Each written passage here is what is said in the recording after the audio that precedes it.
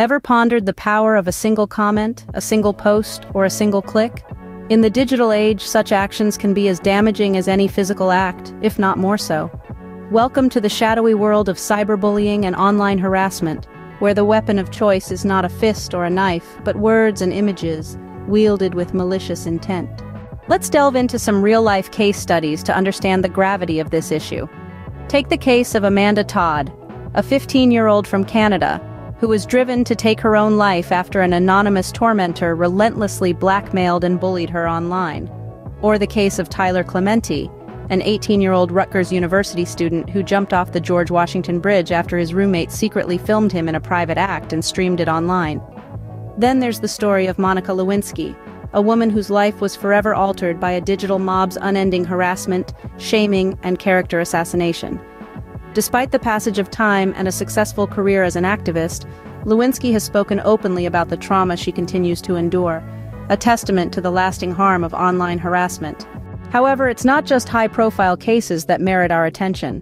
Every day, countless individuals around the world face online harassment, their lives marred by the cruel words and actions of others hiding behind the anonymity of the internet. From the teenager bullied on social media to the professional targeted by workplace gossip, no one is immune. The digital world is a mirror of our society, reflecting both its beauty and its ugliness. As we marvel at the wonders of technology, we must also confront its darker side.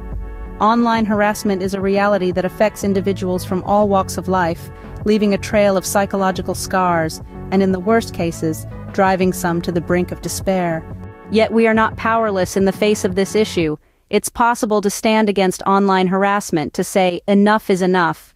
By reporting malicious content, supporting victims, and promoting kindness and respect online, we can help to create a safer, more inclusive digital community. Remember, every word we utter, every post we share, every comment we make has the power to build or destroy. Let's choose to use this power for good, to uplift rather than tear down, to encourage rather than ridicule. In doing so, we can transform the online world, making it a place where respect and empathy prevail over hatred and cruelty. So, the next time you find yourself about to hit send, post, or comment, take a moment to reflect. Ask yourself, is this contributing to a kinder, more respectful online community? If the answer is no, then perhaps it's time to rethink. Your voice matters, your actions matter. Together we can stand against online harassment. Together we can make a difference. Thank you.